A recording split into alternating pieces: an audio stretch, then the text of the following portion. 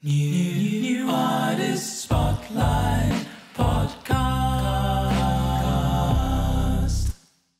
Hello, everyone, and welcome again to another episode of the New Artist Spotlight Podcast. I'm your host, Crxss, and if you've tuned in before, you know we're here to interview some of the artists from the New Artist Spotlight playlist. You're plugged to some of the freshest and most exciting new music from the independent artists around the globe, and today we have a special guest co-host joining us, one of the pioneers of the podcast, Plummy. Hey, thanks, Origin. It's great to be back in the chair here interviewing. I hope I'm not too rusty, and I hope I don't embarrass myself or you guys too bad. But thank you. You got it. Great to be here. You and Wilco have been killing the show, so I'm honored to be a part of it, even though he's not here. Thanks. I mean, we just tried to take your blueprint and add our own spin to it and keep it going. So you can find all the playlists as well as news, reviews, tips, and a ton more stuff, everything New Artist Spotlight at newartistspotlight.org. Now help me welcome to the show today, the guest of honor, Jimmy from Wretched Pinhead Puppets. How are you doing today, Jimmy? I'm doing great. Thanks for having me on. It's an honor. It's an honor. So you're down in Arizona, Origin's down in San Antonio, and I am up here in Minnesota. So we're spanning the United States here today. So pretty cool. Oh yeah. So Jimmy, it's good to have you on. So anyone who hasn't gotten to know Wretched Pinhead Puppets, can you tell us a little bit about yourself, the band, your music, and kind of what led you into becoming a recording artist? Oh, well, yeah, I've been doing this for a while, and actually, Wretched Pinhead Puppets was a band that was actually formed in 1993, believe it or not. Oh. And it was formed with me and my best friend, Russ Graves. And, it's kind of a tragic story, but we had played in many bands before. But there was a break, so we decided, hey, let's start a band. I'm like, sounds fun. And so he came up with the name, Wretched Pinhead Puppets. We started doing recordings. We did demos. We did a couple live shows. And then, unfortunately, it's tragic. He killed himself. And so I was kind of left without a band. And we started a jingle business together as well. So we were doing commercial jingles for radio stations around town. So I just kind of left music, or left, entertainment music, and I went to jingle writing. So I've been writing jingles for the last, 20 years, basically. And then it took the pandemic where, business dried up, everything dried up, and I had a studio and nothing to do. So I went back to all the old songs, re-recorded them, and wrote a bunch of new songs. And so it started promoting it, and it started catching on, and people started liking it. So, and then, just network. And then I ran into Ed Eagle, and kind of got hooked up with, NAS, and it's been a really good relationship. I've been really enjoying it.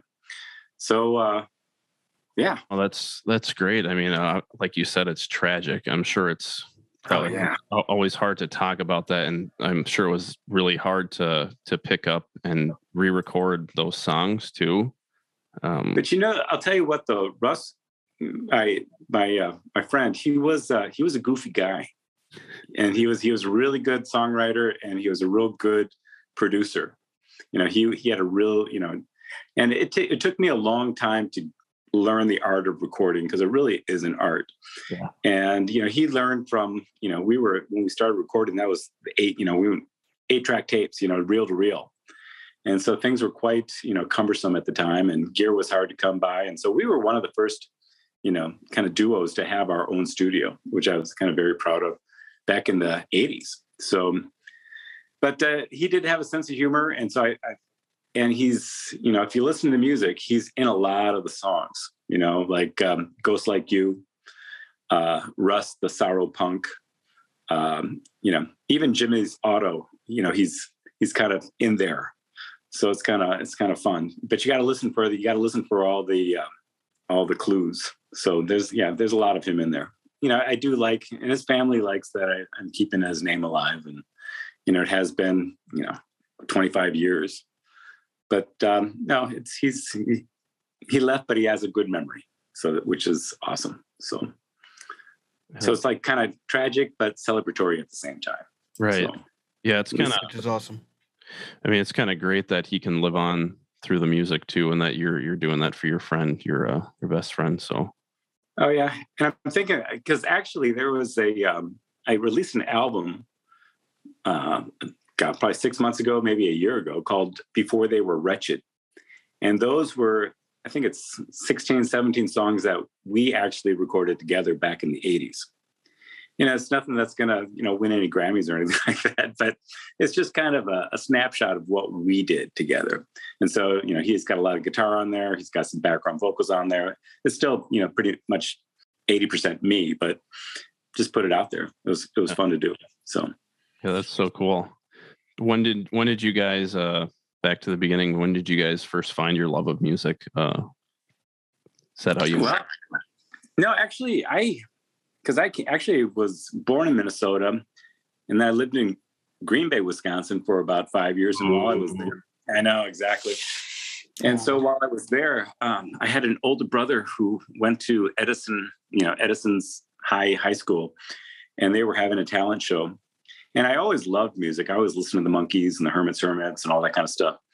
But I went to this talent show, and some of the, members of the class had a band. It was a trio called the Arlie Husson Band, and I'd never seen a live band before. And these are just some high school kids, a 3-piece, and they played Hound Dog, and it was super loud, and all their friends went crazy. And I said to myself, I got to do this. And I told as we were walking out of and I was 8. As we were walking out of the talent show, I told my mom I wanted to take guitar lessons. And so she signed me up. When you know. Exactly. And it's kind of funny because, years ago we'd play live, but I haven't played live for, many years. And actually I'm looking for a band right now to play with. So just to bring this all live, it's exciting.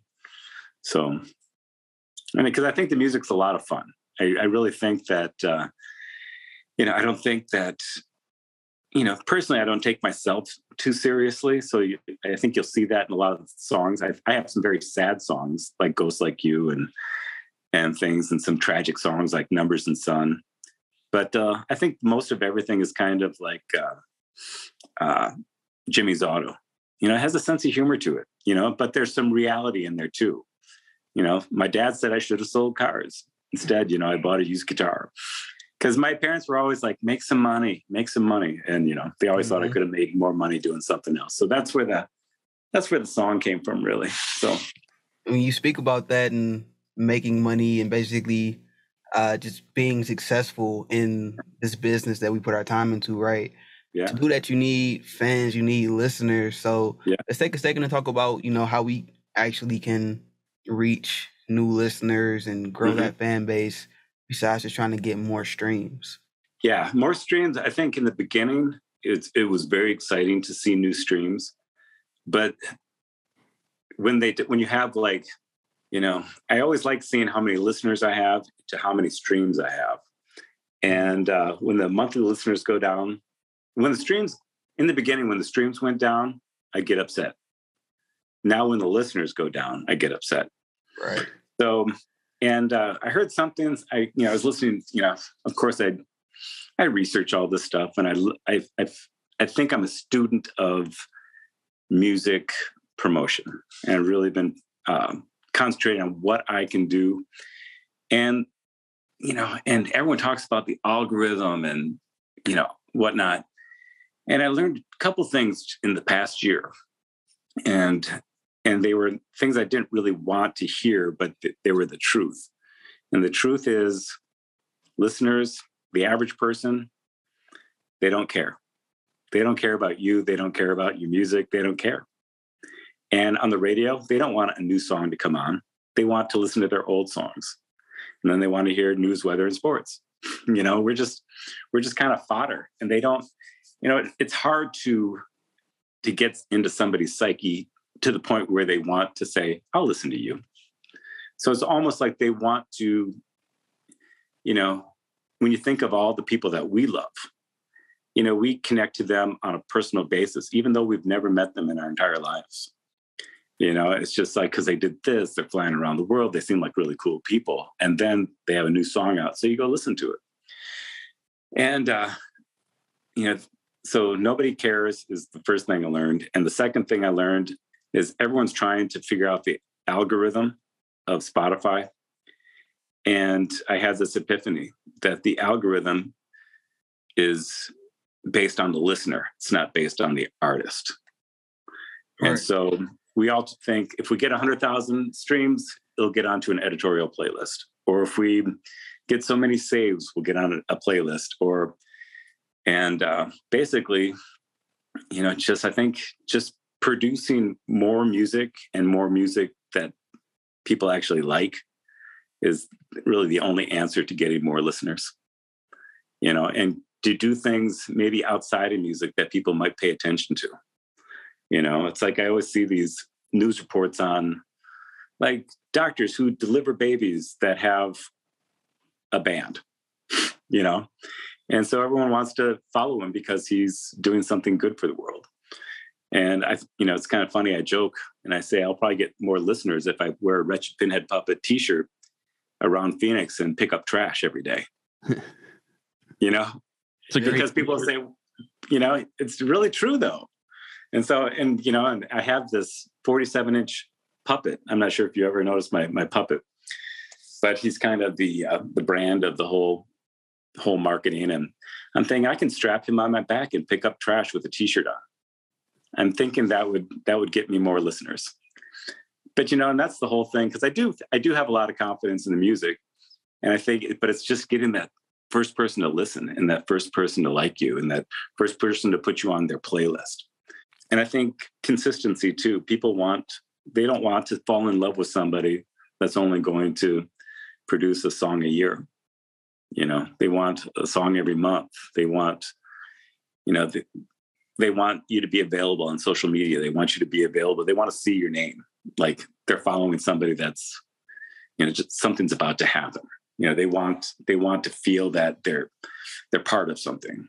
And I think that's, if we can crack that, if we can learn how to do that, everything else will be easy. That's kind of how I look at it. What do you guys think? No, I think that's a great perspective. I was going to ask, with it being such a huge deal now, it's kind of like the golden ticket landing on a Spotify editorial playlist nowadays. But yeah, how to get on that, or your thoughts on getting on one and staying on one. But you kind of covered that in depth there. So yeah, one thing I do think that we have to do though, and I think because the cool thing about NAS is I can guarantee you, I'm not sure how many active members are in NAS right now, but it's got to be 300, 500. Do you know the answer? Somewhere right in there. Somewhere right in there, like maybe 4, something like that. It fluctuates. And the thing is, as we all look at our stats and things like that, we all get related to each other, through the algorithm. So really just, I think once you find one artist that starts getting on editorial playlists, they'll start 6 or something like that. It's a kind of a domino effect, because we're all kind of growing together. But I think the thing we have to do as artists too is we have to keep producing just more and more music and being really consistent. And I think consistency, streaming alongside, other peers is really, I think that's the trick to getting down the playlist, because I think my goal right now, of course my goal is to get on editorial playlists, but it's nice to be on like radio plays. I've been getting about anywhere from 400 to 600 radio plays a day, which is awesome. Yeah. And I attribute that just because I built my catalog up to close to 60 songs. And so like I might be on your playlist, you might have 2 songs on your radio, and I'll have 10. Right. And it's just, I think it's a little unfair sometimes, but I think if we all knew that, to just pump out a ton of music, and it will end up on the radio or on Spotify radio. And also I see that just by quantity, Discover Weekly will pick it up. and try to get on. And then what are the other ones? Repeat, Release radar too. When you release radar on repeat. I'm sure if you're dropping more music, you probably have a higher number of release radars you get put on too. Exactly. So I think my concentration or my game plan is to try to get on as many algorithmic playlists, and then hopefully we'll get on the editorials. And then what about listener? How do you feel about listener? Because those are where that gray area kind of starts to come in, right? Because listeners can add you, but at the same time, there are the bot playlists are also listener playlists, right? And so it's kind of funny because it was just, I think it was you two might have been involved too. I'm not sure, but it was a couple of weeks ago, and all of a sudden, I looked at, it was on, Spotify for artists, and there was like 50 people listening to me. And I'm like, wow, something's going on. Did I get it on an editorial playlist?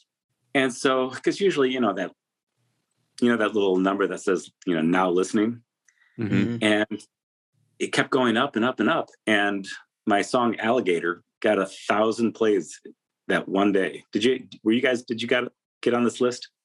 I think Ed was on there, and there was a few other people. But I've been on some of those in the past. I don't think I wasn't lucky enough to be graced with that playlist this time. But the thing is it went up, and actually, so that one day, I got like 2,500 streams, and I had like 2,000 listeners, and then the next day, back to normal. Back down to the 1,600, 1,700. Streams and 500 listeners, and so I feel like everyone kind of I'm kind of plateauing, and that's my big question is how do I get to the next level? Because I think NAS is just the greatest thing in the world, and it gets you to that next level. And now as a collective, we have to kind of ask ourselves, how do we get what is the next level? Because I think, my goal as an artist and as a business person, as a marketing person, is how do you change that 2,000 streams a day to 20,000 streams a day?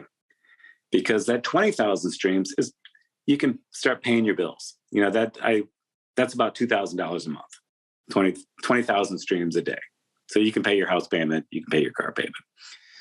And then you can start putting your time towards other things. But that's music. What's that? Put your time towards making more music too. Exactly. And so that's my question is how do we get to the next level? Because it's all about getting the next level. And I think that's how I found Ed to begin with. I mean, I found NAS through Ed, because I was kind of looking, I look at everybody's numbers, and I'm just and Ed had the numbers I wanted at the next level. He's done really well, and it's like, what is he doing that I should be doing? And so I reached out to him and actually, just kind of said, what do I need to do to get to that next level? And he's one of those guys that just totally surprised me, because, everyone's like, well, you can be on my list, but it's, $100, it's this and this, Ed was just, we really connected in the sense that we shouldn't be paying for streams. We should be networking. We should be working with a group, and there's not a lot of Eds out there, which I give kudos to Ed. So, but because he knows that too, that as soon as one of us has success, everybody else. What do they say? Rising waters raise all ships. Yep, and that's kind of how my thoughts in this whole business, and that's why I really think. Everyone at NAS should just be pumping out more and more music, because it's just like putting quarters in a slot machine. And my thought is that, someone's bound to have a hit.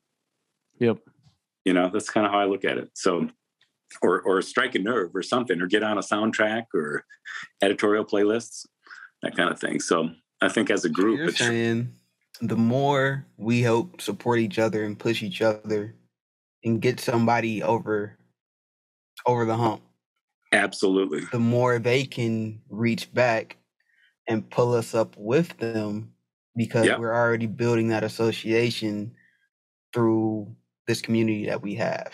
Yes, that's totally. And you see that there's a lot of collaborations going on, and I've collaborated with a few people, and actually he's not on NAS, but Pete Marley from Marvelines. I'm not sure if I've worked with him, and he hasn't really been promoting his music that much, but some of the best stuff I think on online right now. And he's, I get mad at him because he's not pushing it. He's not pushing his music hard enough. So anyways, but I collabed with him, and great bass. We have such a talent pool of bass players and drummers and vocalists, and like even what Ed did with Bye, getting all the group, singers, and it makes it more fun too, I think. So working together, yeah. And I totally believe everyone's lifting each other up or pushing each other up, So I think and I think I was listening to an interview with David Foster, and somebody asked him, what is the number one thing to do to achieve success in the music industry? And his answer was networking. And I would completely agree with that.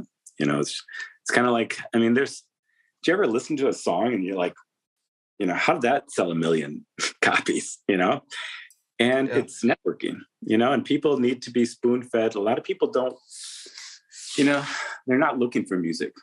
They need it almost fed to them. And so it's like, who do you know that can feed them music? So I don't know. But networking, I think, and working together, I think is really, really the tool we all need to fall back on. So are you guys self-produced, or do you go to a studio, or do you have a studio in the home? Or I do everything myself. I'm currently working on, in this room here, rebuilding or in our new house, building up a studio kind of area. Right. So it's exciting. Now, do you work in what software? What's your DAW? I use FL Studio, which is kind of probably more geared toward electronic music and stuff, and kind of hip hop type beat stuff. Okay, it's what I was familiar with. So kind of stick with what you're familiar with, right? Exactly. Yeah. I was using Mark of the Unicorns, the Performer, for many years, and then just somehow just kind of transformed into Logic, which I think is just an incredible piece of software. So much fun. Yeah, I got to try out Logic because I've been transitioning now to Mac just because they seem to be a lot more reliable, in my opinion. Yeah, I have an iMac, and it's 8 years old. I need to get a new computer, but it's been amazing. It's been amazing. I'm on a 2015 Mac right now that I use for everything, and it's they're a good machine. Origin, how about you? So I use Studio One right now, but I record at home. I haven't recorded since I've been in San Antonio, except for like one verse, just because this house that we moved into, really high ceilings. It's like wood floors, no carpeting, so it's just echo everywhere. Sure. Yeah. So really bad acoustics here, but I record in Studio One, and then I usually have my, my instrumental and my vocals sent to my engineer, and then let him do the mixing. Oh, nice. It always is nice, and that's another thing I love about NAS is because before I release a song, I usually do send it to some other people. You know Charles Connolly? Yep. You love him. And he's not doing my mixing, but he'll listen to my mix and tell me what he thinks of it. And I value his opinion greatly. I value Ed's opinion. John Mitchie, I value his opinion a great deal. And, anybody who wants to listen to one of my songs, I'm like, listen to this, tell me, give me your honest opinion, what you think is good and what you think is bad. And that's another thing I love about NAS. It's just the camaraderie and I think the most exciting thing is when people produce new music. I think that's the most exciting thing.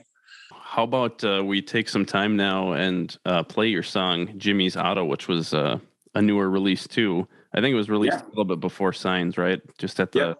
I think it was like 2 weeks or maybe 3-4 weeks before Signs, yeah. Do you want to tell us just a little bit about that track real quick before we hit play on it and what it means to you and the process of writing it? Well, it's kind of funny because, as I said earlier, actually how I make my living is as a jingle writer, and I do TV production, that kind of stuff for local advertisers. That's quote, my real job. And so anyways, I was trying to come up with one jingle that I could sell, 20 times to different markets around the country, because I'm kind of sick of selling one jingle to one person, then doing, So anyways, I'm trying to magnify. Anyways, so Jimmy's Auto came out.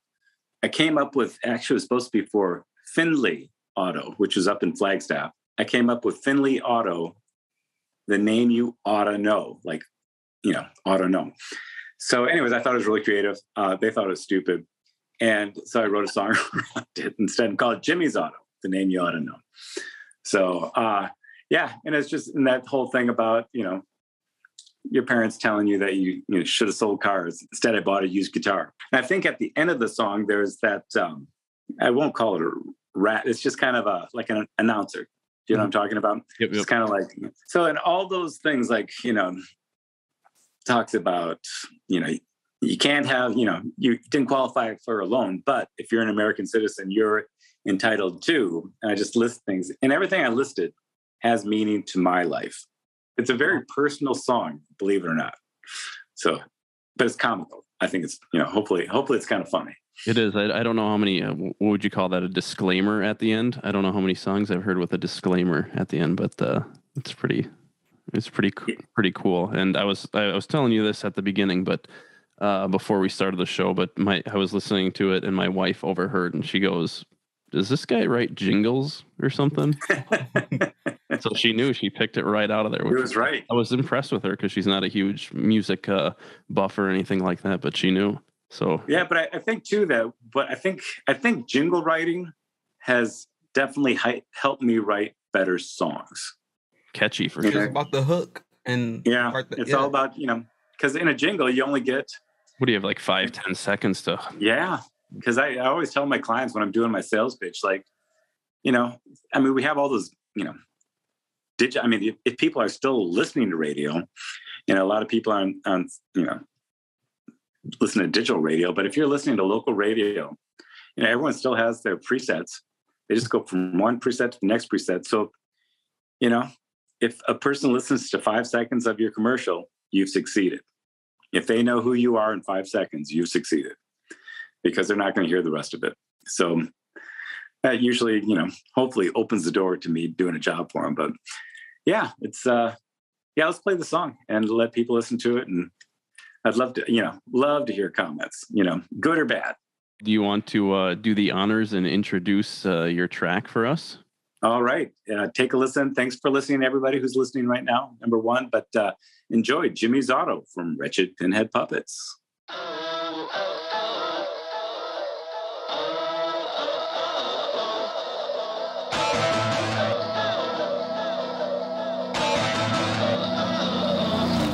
I should have sold cars, instead I bought a used guitar. I got no money. He's got no money. Thought I'd learn 3 chords, the one the girls adore, and play arenas. Sing like hyenas. My dad said to me, you should have sold cars, Cadillacs, Fords, and Jaguars, and make some money. Big money. I'll call it Jimmy's Auto, the name you ought to know. Selling cars and trucks, selling coast to coast. The girls kick the tires, the boys pop the hood. You'll see me on the TV, you'll be looking good and making money. Big money. Hey. Oh, oh, oh. Oh, oh, oh. Oh, oh, oh. Get the cars on the lot, shoot a TV spot, wear a leisure suit with matching cowboy boots and make some money. Big money. I'll get David Foster to write me a jingle and make $1 million and release it as a single. Who knows? Here's how it goes. Big cars, small cars, credit or cash. If you don't love it, just bring it back. Service high, price is low. Jimmy's Auto, the name you ought to know. Hey! Oh, oh, oh. Oh, oh, oh. Oh, oh, oh. Oh, oh, oh.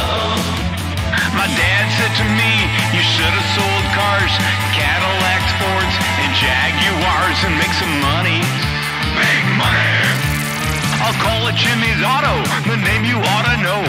Selling cars and trucks, selling coast to coast. The girls kick the tires, the boys pop the hood. You'll see me on the TV, you'll be looking good. Making money, big money.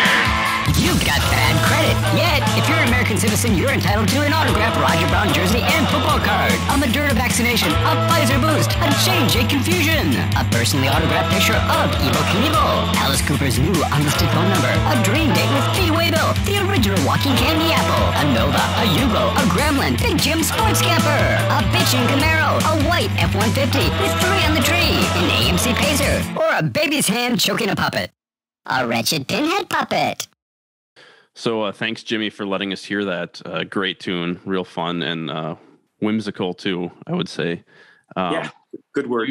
Do you have a plan for your tracks mapped out in your head when you start them, or do you just kind of go with the flow? I'm sure it's different on every track, but how does that? No, actually, because I think they kind of start with an idea or a riff. And then I'm one of those people that...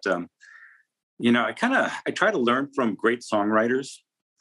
And I think, a band I have a huge respect for are the Eagles. I think they're just really good writers, real good producers, real good business people. Harmonies too. Oh my God. Oh, and but they were talking about songwriting and they were talking about Jackson Browne. And they just remember Jackson Browne would sit at the piano and he'd just play the song over and over and over.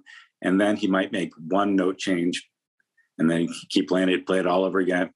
But he wouldn't stop playing it until it was right. I think most of my songs get written. I'd say 90% of them get written probably within an hour.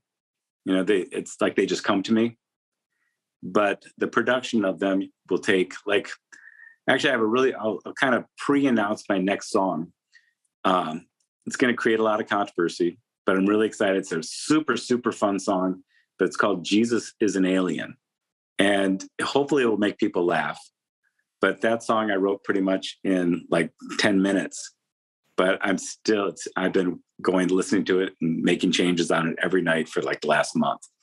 Yes. And exclusive podcast exclusive. You've heard it here first, folks. Yeah, Jesus is an alien. And so you start with a kind of a skeleton and then you add the meat and the flesh. Exactly. Yeah, the lyrics usually is, as soon as I come up with an idea, like Jesus is an alien, the lyrics come pretty quick. And I think that is my, like I say, I think my jingle background helps with the lyrics. Yeah, lyrics really come easily once I have a concept. So let's talk a little bit about, and you've probably mentioned it already, but your inspirations just in life and music, whatever. Musically, I have to say that, the real writers, I love, all the typicals, I think Peter Gabriel is one of my favorites, because I the thing I like about him, he's very serious, but he has a side of a sense of humor. Same with Sting. Alice Cooper was my first love. I saw a concert. Actually, Alice Cooper was my first concert in 1975. And I have to say, that's probably what changed my life. And he was and then when I found out that he was from Arizona, that was when I was a kid, and I knew that I was moving to Arizona when I was a kid. I thought, I already made it. I'm just going to follow in his footsteps. But and then of course all the guitar greats. I love Zeppelin, love Black Sabbath, huge Black Sabbath fan. But I love everything. There was a big time where I was playing classical guitar, all through high school and through college. So I like to. I think I'm a better guitar player these days. I don't think I'm as fast as I used to be, but I think I'm a better player, and I think I'm a better writer than. And that's another thing too, is everyone's, I know I have some friends that have these high school kids, and they want me to mentor them. And I keep telling them it's not about how fast you play. It's what you write and how you connect to your audience. And they're like, you mean if I it's not important that I play faster. I'm like, well, if it's important to you, but I think, some of the most successful people are, I think, just the people that connect on a human level. And I was always trying to be the best guitar player because I thought if I was the best guitar player, I thought I'd be the most successful guitar player, but that's really not true. So anyways, I'm rambling again, but what was the question? Oh, I think I answered it. My You did influences. answer it. Yeah. All right. And now it's time for us to transition into the world famous NAS Quick Fire 5. Okay. You're going to be asked 5 questions. You'll have no more than 15 seconds to answer each one. Okay. Are you ready? I am ready. All right. Okay. This is my first time doing this, but All right. We'll start Chevy Chase drum roll, please. Okay. Question 1. What is your favorite song from the New Artist Spotlight playlist? Actually, I have to say it's Charles Connolly's The Birthday Song. That's a great one. Just because every time I hear, because that's kind of how, actually I work with Charles on the top 20. And so I'm in contact with him and he's such a talent. And that was the first song that that's what got me to, because I was researching artists that I wanted to be at the next level. And he was at that level. So I remember reaching out to him. So yeah, The Birthday Song, just because it brings back memories of NAS. Speaking of a guitar too, that song probably has one of my favorite guitar tones on it. Like that classic. Whoa, you guys are both new here. But it's been longer than 15 seconds. Okay. Oh, sorry. Okay, let's go. All right. What's one song that always makes you want to dance? I was thinking it's Bust a Move. Okay. I was trying to think, who sings that? Is that Bust a Move? Or I have no idea who sings it. Off the top of my head. Someone from the 80s, right? Oh yeah. And then Funky Cool Medina. Funky Cool Medina. Next question. I love that. I love that stuff. Yeah. So anyways, yeah, that makes me dance. All right, I'll keep things going. If you could have the voice of any artist on the planet other than your own, whose voice would it be? Actually, my favorite rock vocalist is Robin Zander from Cheap Trick. Okay. And he was my idol growing up. So it's a great voice. Great band too. Which band or artist dead or alive would you most like to go on a night out with? Probably David Bowie. I think he'd be very entertaining, but very, very, I think he could teach me a few things as far as he kind of had in his own way, kind of had his fingers on the emotions of the world. I think he really, him and Tom Petty too. I think Tom Petty would be a real interesting person. Or Dave Grohl. I think Dave Grohl would be fun too.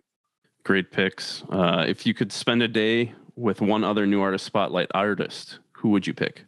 It would be a toss-up, probably between Charles Connolly, just because we would probably talk all day and drink wine and talk production. Because I love talking production. I love talking gear. I love talking arrangements. I love talking ideas. He's awesome. And he's got a real funny sense of humor. But I'd probably have to pick Ed though, because Ed is the type of person that just a sincere guy that you would game plan on how to take over the world. He's such an ambitious guy. He's a busy guy, but he always wants to help other people. And he's a great guy. Probably I'd say Ed, but Charles as the runner-up. Cool. Well, sorry, Origin. Us newbies here screwing it up a little bit, but I think we got through that quick 5 pretty good. We're gonna At the end of the day, I just put a timer on there and disqualify you guys for we'll slow whenever. it down. Yeah. Well. It's been a great conversation with you. We got to talk about a lot of topics in depth, which we don't get to do with everybody every episode, and got to get a lot of meat and potatoes in this conversation. Before we go, do you want to tell everybody listening where they can find you on social media and different things like that? Yeah, actually, if you the coolest thing about having, the name Wretched Pinhead Puppets or my new Jimmy TV is that you can Google it and you'll find me. I'm on like the first 6 pages of Google just because of everything I release and Wretched Pinhead Puppets. So, but you can find most, if you want to go direct, just go at Wretched Puppets. And you'll find me on Instagram, on Twitter, and TikTok. So, and reach out, with questions, reach out with, if you want me to listen to your song, reach out, network. I love networking with everybody. So reach out, and because I'm hopefully very accessible, and anything I can do. Like one thing too is, I remember when I first started this, I probably wrote 1,000 notes on Twitter to people. I might have written out to you. I think I probably wrote to you guys where I wrote, hey, like as an example, like Origin, I said, I'm just reaching out. I just wanted to say hi. I just listened to your song, Conceited, and loved it. I'm following you now. Here's my song. You send a link. And if you like it, follow me back. That's how I got my first 500 followers. But I proved to them that I did something for them before I asked them to do something for me. So I think that's because I feel a little bad for people that just like constantly sending out notes saying, this is my new song, listen to it. Usually I just delete those. Yeah, it gets spammy there. Yeah, but if somebody says, hey, I just listened to Jimmy's Auto and, I thought it was funny, could you listen to my song? I'd be like, I'd listen to it all the way through, and I would probably give them my opinion. And I think that's networking. That's how to grow a following and keep pumping out more music. So that's hopefully giving people what they want. So yeah. Cool. That right there is a Jimmy TV gem. Yeah. Reach out. Absolutely. Well, it was awesome getting to chat with you and meet you, Jimmy, and can't wait to continue the conversations offline with you. And thanks for being on the show today, and thanks to all who tune in to these episodes every week and being part of the New Artist Spotlight family and helping us grow and giving us radio play and all that. So and a big thank you to you, Plummy, for stepping up when we were down a host. Getting back in this seat, shaking off all the rust, and I'm no Wilco. I don't know if anyone would rather trade a beautiful English accent like his away for a Minnesotan one. But I'll take the Minnesota. I think it was it was meant to be. I got our Minnesota roots. It was fate, and we could all hate on the Green Bay Packers together. So. Yes. There you go. It was a beautiful thing. All right. Well. Great chatting with you guys. Take care, everybody. All right. Take care. See you later. Peace. New artist spot.